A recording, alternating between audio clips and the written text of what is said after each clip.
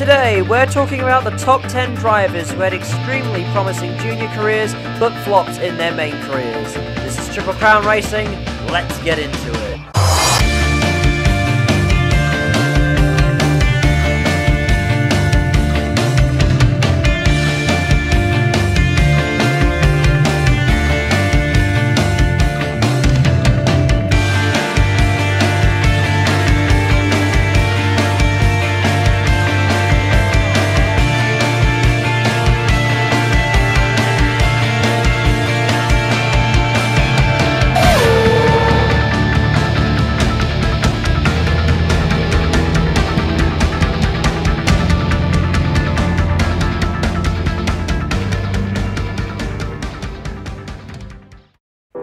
Some drivers have the absolutely most incredible junior careers.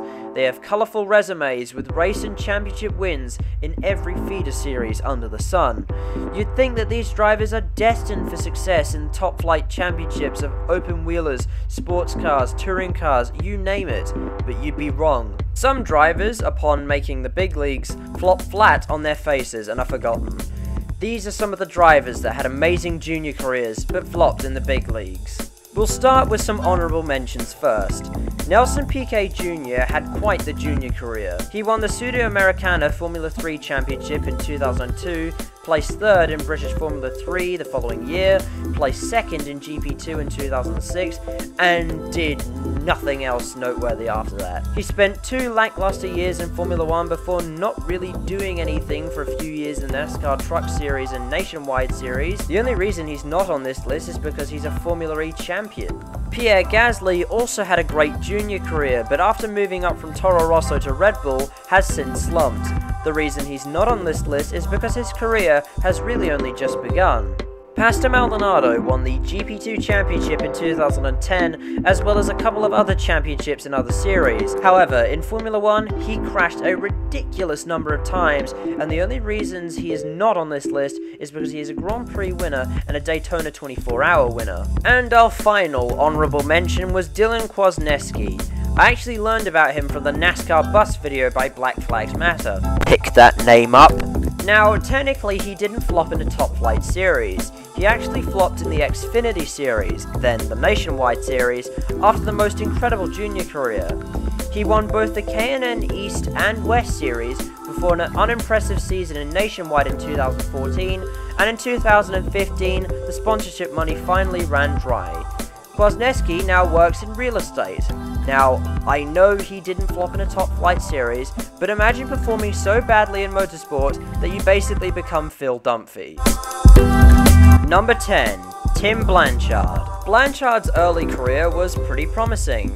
His car racing career began in 2005 in the Victorian Formula Ford Championship, in which he placed third that year. The following year he placed fifth in Australian Formula Ford, and the year after that he won the championship. He placed second in British Formula Ford in 2008, or trying his hand at tin tops in 2010. He placed second in the Fujitsu Supercars Championship in 2010, which is now Super 2, and fifth in 2011. He even won the Mike Cable Young Gun Award in 2010. Blanchard's junior career had gone really rather well. He entered full-time supercars competition in 2013, where things stopped going well. He joined DJR for his first full season, just as they entered a slump. He finished 26th in the standings that season. For 2014, he drove as an endurance driver for Lucas Dumbrell Motorsport, before returning to full-time competition for the team in 2015. He drove for Burtec Motorsport in 2016, and then his own team in 2017 and 2018. Over the years, he has jumped from seat to seat, however, none have yielded any results. He drives for Brad Jones occasionally, and he's also an endurance driver for the team. Since entering his first supercars race in 2010, he has finished in the top 10 a mere 5 times, and has a best point standings finish of 21st. His full-time career has come to a close, and Blanchard will unfortunately be remembered as a supercars bust who seemed so promising in his junior years. Number 9. J.R. Hildebrand. J.R. Hildebrand is one of IndyCar's most unfortunate busts. Hildebrand's rookie career hit the ground running. He won the USF 2000 National Championship in his first ever season in 2006 by winning almost every race that season bar 2. In his first full-time Atlantic campaign in 2007, he finished 7th in the championship, finishing behind drivers such as James Hinchcliffe, Jonathan Bomarito, and Robert Wickens. In 2008, he finished 5th in Indy Lights and actually won the championship the following year. He made his IndyCar debut in 2010 at Mid-Ohio with Dreyer and Reinbold. In 2011, he was entered into the full season by Panther Racing. And here's where it starts to go a bit wrong. Hildebrand had started the season off pretty well, and going into the Indianapolis 500, he'd just picked up a solid top 10 in Sao Paulo. But at the Indianapolis 500, he was leading the race on the final lap. But in turn 4, the final turn, he ploughed into the wall and Dan Weldon overtook him on the start-finish straight while his destroyed car rolled over the line in second. Honestly, this hurts writing this, and it wasn't even me. It's actually cringeworthy, and the horrendous irony of this is that it was his joint best IndyCar finish. Hildebrand was fired from Panther in 2013 after finishing dead last at the Indianapolis 500. He drove 2 more races in 2013 with Barracuda before racing at Indy in 2014 with Ed Carpenter and CFH in both races at Indy in 2015. His last full-time, except Alabama, season came with Ed Carpenter in 2017 with a best finish of 2nd at Iowa. Since then, he has only raced at Indianapolis twice, both with Dreyer and Reinbold, with the best finishes of those 2 races being 11th. Since beginning his IndyCar career, he has picked up 3 podiums but no wins, and has a best point standings finish of 11th. The story of J.R. Hildebrand may be one of the saddest stories on the list. He was literally 1 corner away from greatness, but threw it all away. Number 8. Sage Karam. Sage Karam's junior career is actually very similar to that of J.R. Hildebrand's. He made his racing debut in the USF 2000 Championship in 2010, and won it by winning nearly every race.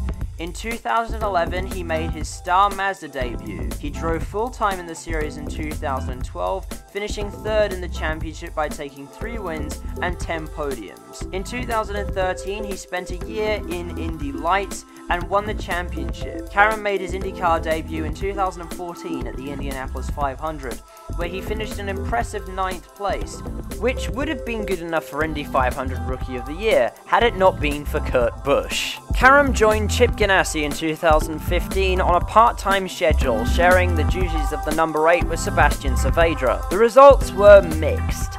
He only finished in the top 10 twice, however those 2 finishes were a 5th place and a 3rd place. Unfortunately, during the Pocono 500, Karam was leading the field with 21 laps remaining before he lost control and hit the barrier. Not only had he just thrown away the win, but debris flew off his car and hit Justin Wilson, ending his life. Karam lost the drive at Ganassi after the end of the season and was replaced by Max Chilton. Since 2016, Karam has been on a 1-race deal with Dreyer and Reinbold to race at the Indianapolis 500. However, this season he did get the opportunity to race with Carlin in Toronto and at Iowa. While Karam's junior career was almost as good as it gets, his career in IndyCar has been somewhat fruitless. However, if Karam can eventually land a full-time ride, maybe at Carlin, he might not be on this list in a few years' time. Number 7. Satoru Nakajima. Satoru Nakajima began his career in the Japanese Top Formula Championship, also known as All Japan Formula 2, in 1977. Now, in case you don't know, Japanese Top Formula went on to become Japanese Super Formula. Now, whether or not Super Formula is a development series is debatable. On the one hand, Pierre Gasly competed in it before making the jump to Formula 1 as part of the Red Bull development program, but on the other hand, drivers like Naoki Yamamoto have made careers out of the series. This instance will count it as part of his junior career. Nakajima was unbelievably successful in Japanese Top Formula, winning the championship 5 times and taking 21 wins between 1977 and 1986, making him one of the most successful drivers in the history of the series. Unfortunately, Nakajima won't be remembered for his fantastic Top Formula success, but rather his success, or rather lack thereof, in Formula 1. Nakajima joined Lotus for the 1987 season. Nakajima was put into a situation nobody wants to be in. His teammate was none other than Ayrton Senna. Senna finished third in the championship that season, taking 2 wins and 8 podiums in the process. Senna racked up 57 points that season. Nakajima, on the other hand, finished 12th in the championship with 7 points. Now, back in 1987, only the top 6 scored points. Considering the fact that Nakajima was driving a race-winning car, the fact that he only finished in the points on 3 occasions out of 16 races, it's disappointing to say the least. 1988 was even worse for Nakajima, as he finished 16th in the points and failed to qualify twice, and in doing so, became the only driver ever to fail to qualify in a Honda V6 during the Turbo V6 era of the 80s.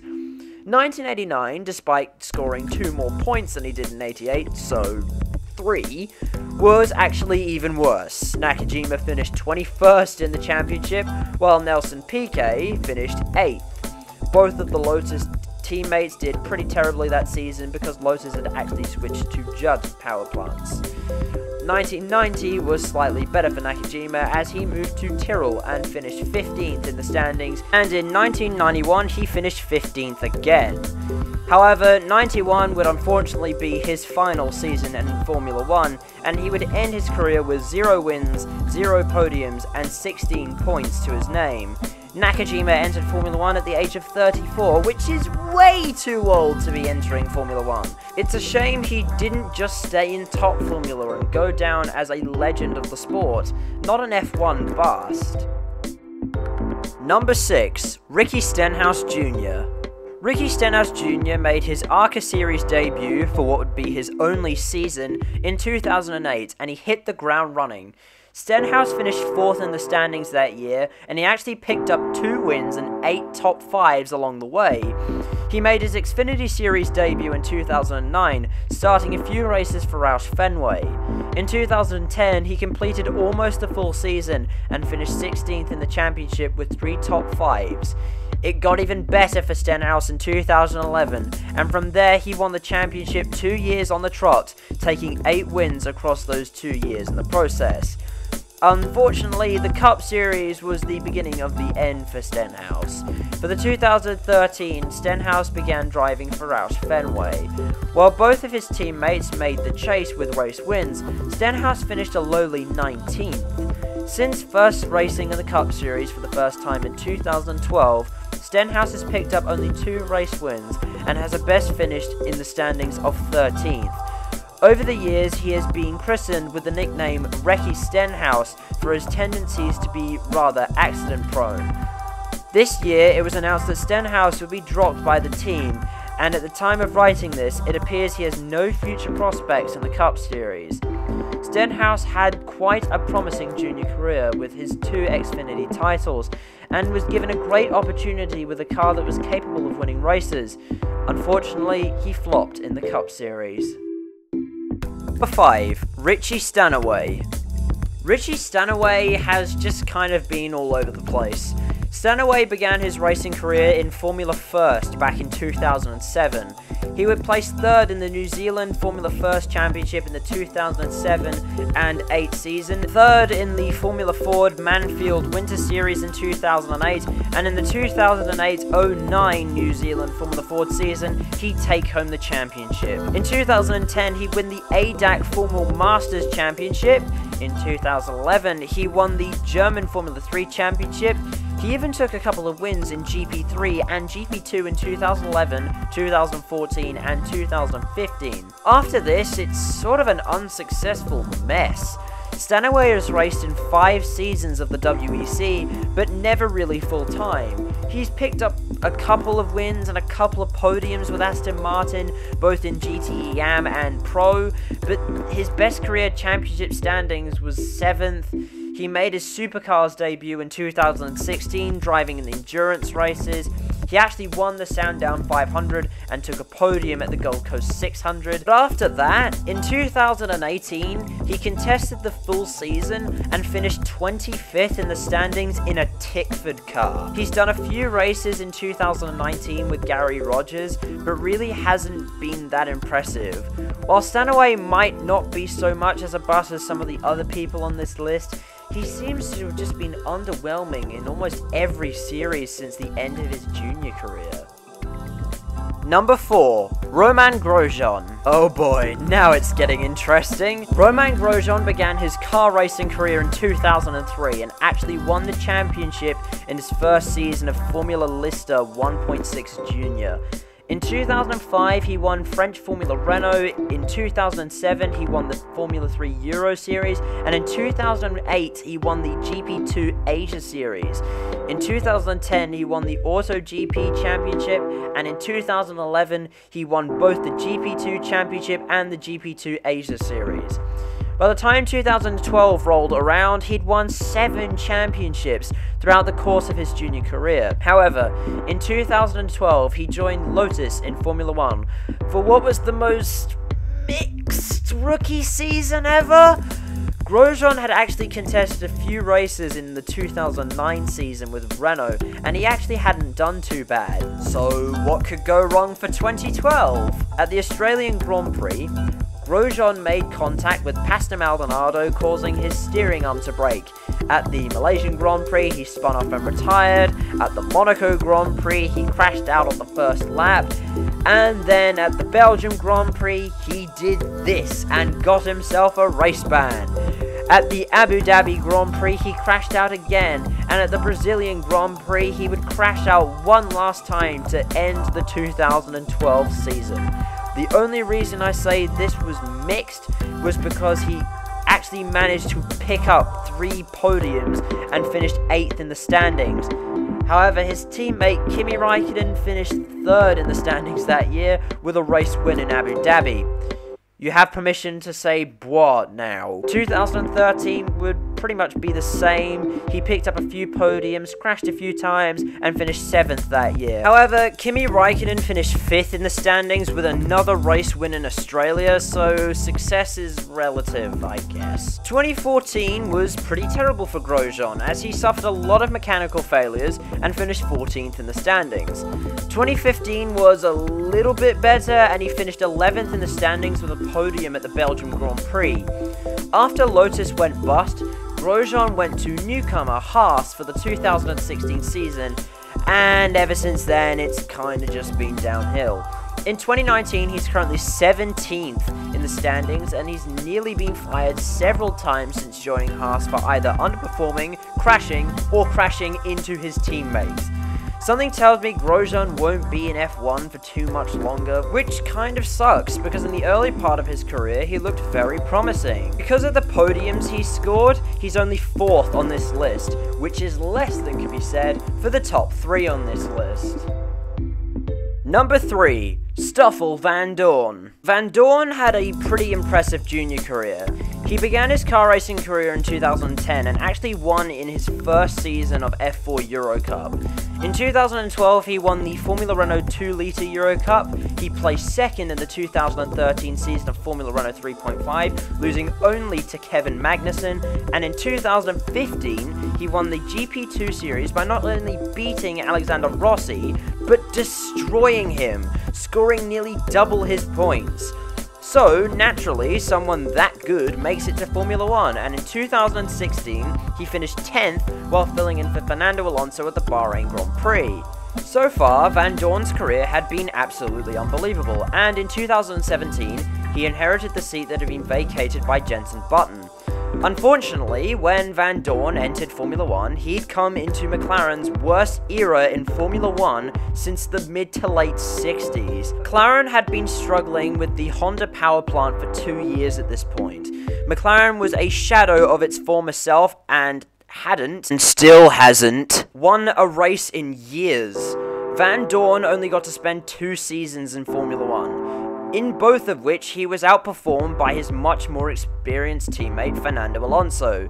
Van Dorn finished both of his years in Formula 1 in 16th in the standings, scoring a combined points tally of 25. After he was replaced at McLaren, Van Dorn tried his hand at Formula E, where he did pretty much just as poorly in the 2018-19 season with HWA Racelab, finishing 16th in the standings, last of the full-timers. In 2019, he did finish on the podium at the 24 Hours of Le Mans with SMP, and things might be looking up for Van Dorn. For the 2019-20 season, he'll be driving on the Mercedes factory team in Formula E. Finally, things might be looking up for good old Stoffel, but so far, since his junior career, it's been a bit of a flop. Number 2, Antonio Giovinazzi. Antonio Giovinazzi is a driver who I believe is on the wrong career path.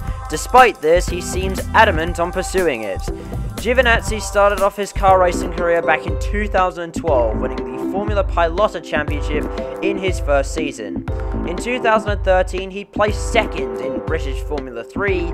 In 2015, he placed second in European Formula 3 and win the Masters of Formula 3. He first dipped his toes into sports car racing in the 2015-16 season of the Asian Le Mans Series, finishing third in the championship in LMP2. In 2016, he finished second in GP2, while also racing a few times in the European Le Mans Series and the WEC with SMP and ESM respectively. He actually picked up a podium at the 6 Hours of Shanghai that year. While his junior career was pretty good and he has a couple of prospects in sports cars, his F1 career really hasn't been that great. Giovinazzi started his first F1 race back in 2017, doing 2 races to fill in for Pascal Wehrlein. He finished 12th at the Australian Grand Prix, but crashed out of the Chinese Grand Prix. In 2018, he'd start only a single race, being the 24 Hours of Le Mans. That year, he finished 5th with AF Corsa and GTE Pro. For the rest of the year, he acted as a test driver for Haas and Ferrari. He was due to contest that year's Petite Le Mans with ESM, but duty called at Sauber and he had to postpone. Giovinazzi joined Alfa Romeo for the 2019 season, and so far, he has been fairly disappointing. So far, as of the Japanese Grand Prix, Giovinazzi has scored 4 points. Meanwhile, Kimi Raikkonen has scored 31 points. You have permission to say boah. To be fair, it's probably not a great situation to have Kimi Raikkonen as a teammate, as proven by Romain Grosjean. But in a car that's clearly capable of scoring points regularly, Giovinazzi's performance has been pretty underwhelming so far. Still, his career in Formula 1 has only just begun, and personally, I think he could have some pretty promising opportunities in sports cars. But so far, his Formula 1 career has been pretty disappointing. And now, it's time for number 1, the driver with an impressive junior career and the most disappointing main career is Jolyon Palmer. Jolyon Palmer is the son of successful businessman and ex-F1 driver Jonathan Palmer. Young Jolyon began his car racing career in 2005 in the T-Cars Autumn Trophy, finishing 5th in the standings that year. The following year, he joined his father's team and won the Autumn Trophy and placed 5th in the main championship. In 2008, he placed 3rd in the Formula Palmer Audi Championship. In 2010, he placed 2nd in Formula 2. He spent 3 years in GP2 between the years of 2011 and the end of 2014. He won the championship in 2014 with Dams. Palmer was deemed ready for the big leagues. After spending a year as a test driver for Lotus, he joined the newly formed Renault team for 2016. It wasn't the best year for either Palmer or his teammate Kevin Magnussen. Palmer finished 18th in the championship. He placed 2nd last in the standings of the full-time drivers, placing only ahead of Pascal Wehrlein on equal points. He finished in the top 10 only once that year. Kevin Magnussen left Renault for 2017, and Palmer was paired with Nico Hülkenberg. While Hülkenberg finished strongly, placing in the points on numerous occasions and ended 10th in the standings that year, Palmer finished 18th with only a 6th place finish to his name. Palmer performed so poorly in relation to his teammates, he was booted from the team after the Japanese Grand Prix in favour of Carlos Sainz Jr. At the age of 28, Jolyon Palmer's racing career is over. There were talks of him moving to Super GT, but that never came to fruition. Like everyone on this list, Palmer had an incredibly promising junior career, but unlike everybody else on this list, he didn't achieve the same amount of points in a Renault as Robert Kubica did in that garbage barge of a Williams he's driving this season. And that's gonna do it for this top 10 list. I hope you've enjoyed. Tell me if I should do more, and if so, what about? Are there any you disagree with? Are there any that should have been added? Do you have any different orders in which you think the list should have been in? Tell me in the comments below. Anyway, that's it from me. Like, subscribe, and I'll see you next time. Goodbye.